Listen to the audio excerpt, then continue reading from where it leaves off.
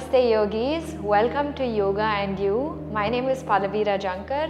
I am a yoga teacher as well as a counseling psychologist. My work is basically using yoga to understand not just our physical health but also our emotional and mental health. Today in our Yoga and You series, we're doing a 4-part Yin Yoga series. Now Yin Yoga is kind of like a branch of yoga. It's one that is extremely special to me because I feel like, especially in today's world where everything is so fast paced and everything is all over the place and we're being pulled in 100 different directions, Yin Yoga essentially allows us to slow it down. And so this practice is very different in that a lot of Yang practices, you're jumping around in Vinyasa and Ashtanga, you're moving from one side of the mat to another, it can be quite fast. And Yin Yoga is basically being very slow, holding just a few poses for a longer period of time. It works on the physical body, what we call the fascia, which is it's almost like the surrounding covering around the muscles. We're stretching that out. But also, as you might know, in the yoga philosophy, there are different chakras in the body that hold different kind of emotions. So as we work into some of the physical parts of our body and stretch out that part, we're also working towards releasing certain emotions, right? So in this first video, you're not going to use any props. So we'll basically start in going into our posture and our breath, right? So gently bring one heel into your hips. Bring the other ankle in front. Allow the knees to go as wide as possible. Gently place your hands, your palms on the knees, and if you feel like, even the palms facing the ceiling. Once you've done this, allow the eyes to close. For the next few minutes, as we do some calming, centering breaths, try to keep your eyes closed and just trust in your ability to hear the instructions rather than watching me and copying. So just take a few seconds of silence here. Bring yourself back to this present moment. Allow the knees to go wide, relax the hips. Bring your awareness to the spine and notice whether you might be leaning forward or you might be leaning backward. A lot of us have a tendency to do either one. Come to the center and lengthen through the spine. Imagine like the crown of your head wants to touch the ceiling, lengthen as much as possible. And your shoulders automatically might move towards your earlobes. I want you to roll it back and rest it down. The neck is elongated, the chin stays parallel to the earth. Without trying to change or alter the breath, just notice what the breath is like in this present moment. Is it short, is it shallow, or is it more deep and nourishing? I'm doing this practice for myself in the morning, and most of you might do it too in the morning. You might find that after you've woken up from 6 to 8 hours of sleep, the breath is quite short and almost quite soft even. We're going to go into the body and use our breath as a tool to elongate the breath and also to calm the body down. So with that intention, gently place one palm on the belly and one palm on the chest. Allow the fingertips to spread as wide as possible as you slowly and gently push into your own body. Allow the touch of your hands on your own body to be loving, to be of kindness. Be gentle with your own body. With the palm on the chest, notice whether you can feel your heartbeat. Is it slow? Is it fast? And what is that saying about your own mental state today? With the hand on the belly, notice what the breath is like. Is the breath constricted or is it full?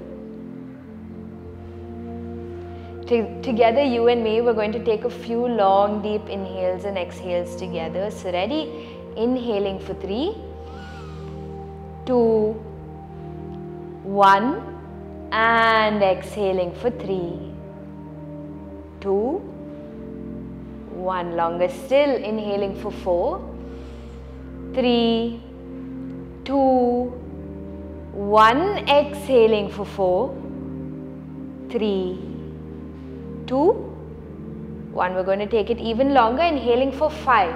Allow the belly to come into your palm for 3, 2, 1, exhaling for 5, 4, slow and controlled, 3, 2, 1, longer still, inhaling for 6, 5, 4, 3, allow your chest to also expand for 2, 1, and exhaling for 6, 5, 4, 3, 2, 1, just 2 more breaths, inhaling for 7, 6, allow the belly to fill, the chest expands, the ribs expand all the way to your collarbones for 3, 2, 1, and exhaling for 7, 6, 5, 4, 3, 2, 1, last breath, make it big, inhaling for 8, 7, 6, pushing the belly out into your palm for 5, 4, 3, 2, 1, and exhaling for 8, 7, 6, 5, 4, pull the belly button into the spine for 2, and for 1, good. Just release your palms to your knees, with your palms facing the sky, dropping the shoulders down, and just notice what the breath is like now. The breath might be a little more longer, and it might be easier for the mind to stay quiet and the eyes to stay closed. Just take a second of silence. We want to maintain this breath throughout our practice. It's just a calming, centering, grounding breath. We'll close our breath by gently bringing our palms together and slowly and gently rubbing one palm against the other. And then picking up the pace. Build the heat within your palms. Rub, rub, rub just a little bit faster. And then once you feel ready, gently place your palms on the eyes. Allow your palms to go down your cheeks, your jaw, your neck. Give your shoulders and your arms a nice little massage. Even your thighs and your legs, whichever part of you feels a little bit tired or sore. And then gently open your eyes. We're going to go into our first stretch, which is basically going to focus on the head and the neck, right? So first, once you open your eyes, gently place your left palm on the floor. With your right hand, hold the left ear and gently tilt your head towards your right shoulder. And stay here. Remember that a lot of us have a tendency to lift the shoulder up to the ears. I want you to drop it down and stay. Be gentle with your neck. A lot of us have sensitive necks and we have a tendency to pull too much. Be very aware of your body today, okay? Go only as much as what is permissible for you. And hold it here for 5, for 4.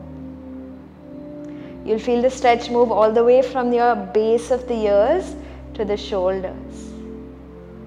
For 3.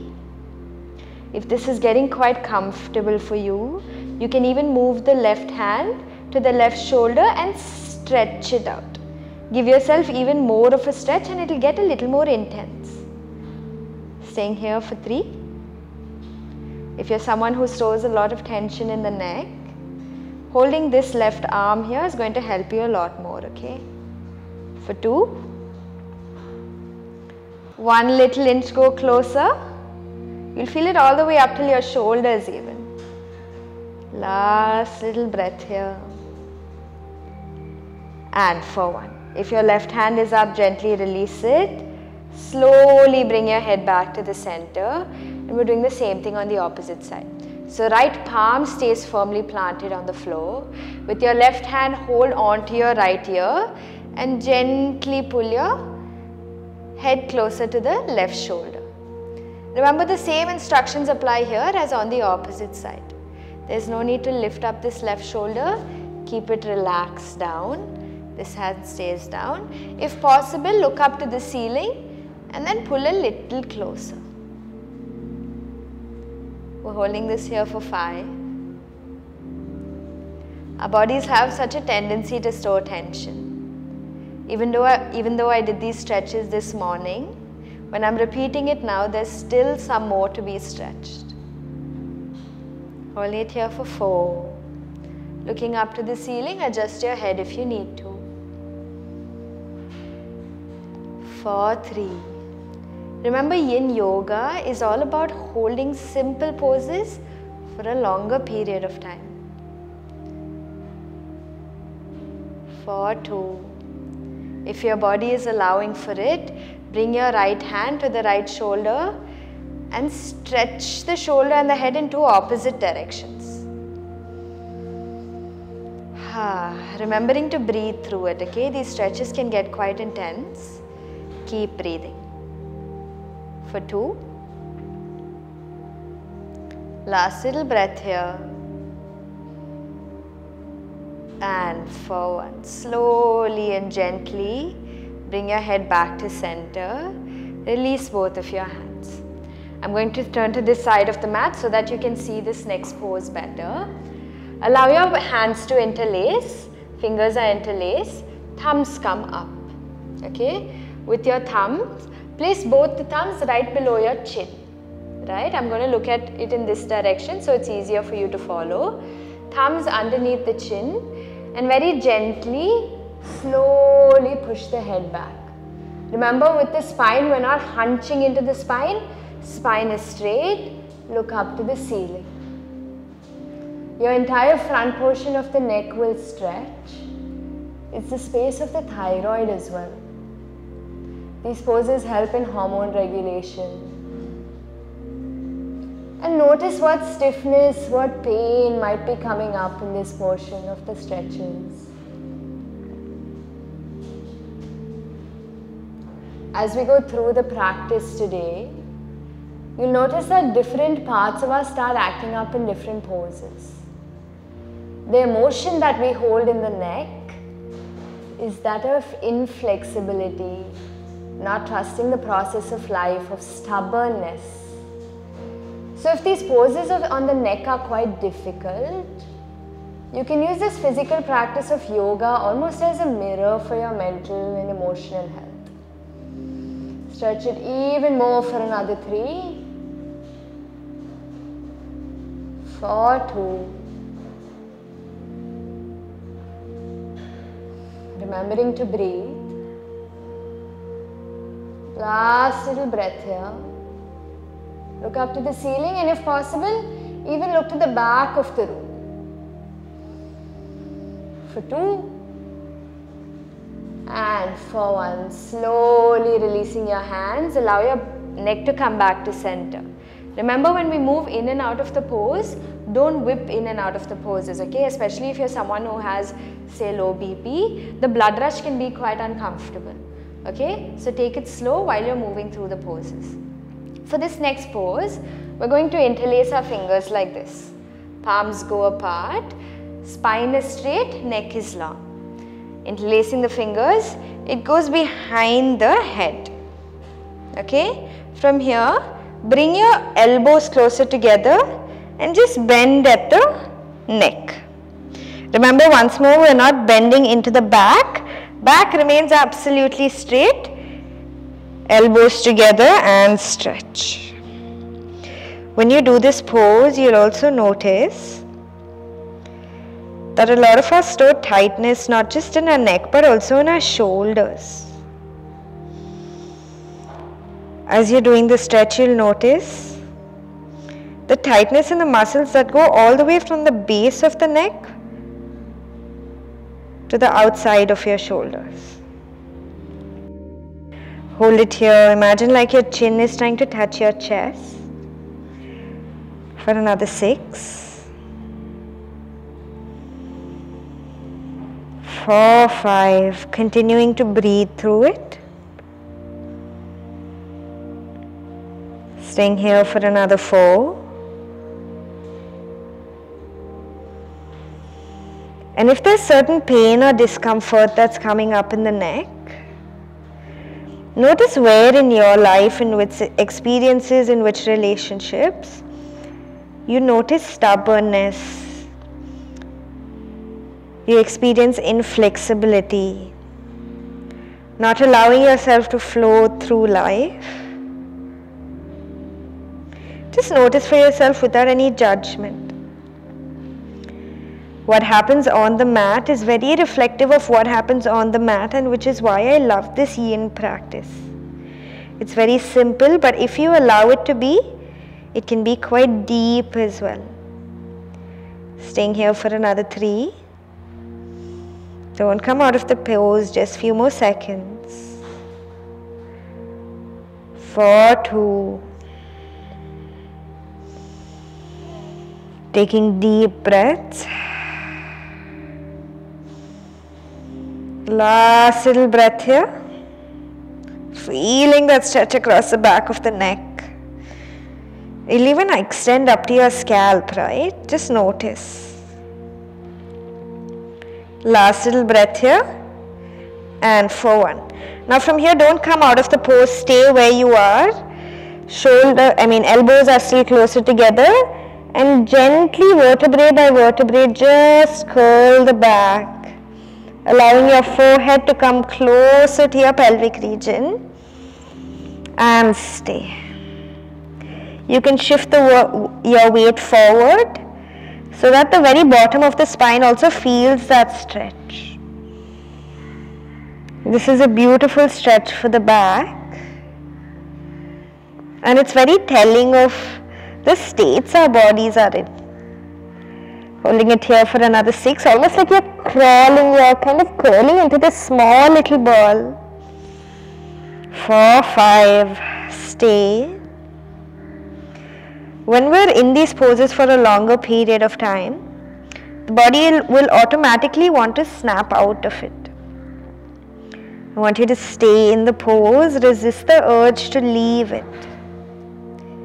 My teacher always says that yoga begins when you want to leave the pose. So talk to your mind and stay here for another 4. Go even closer to the floor if that's accessible to you. 4, 3. Deep breaths in and deep breaths out. 4, 2. And 4, 1. From here, taking your own time, don't whip out of the pose, just let go of your hands, allow your palms to come down to the earth, and vertebrae by vertebrae, slowly allow your spine to come back up, almost like one vertebrae is stacking against the other. As slowly as you come back into seated, your neck might feel a little bit sore and a little bit sensitive, and that's okay. Thank you for sharing your practice with me, yogis. Today we stretched out the head and the neck in this first video of the 4-part series. In our next video, we're going to go into our shoulders and our arms, and it's going to be quite a deep stretch. I'll see you in the next video. Namaste.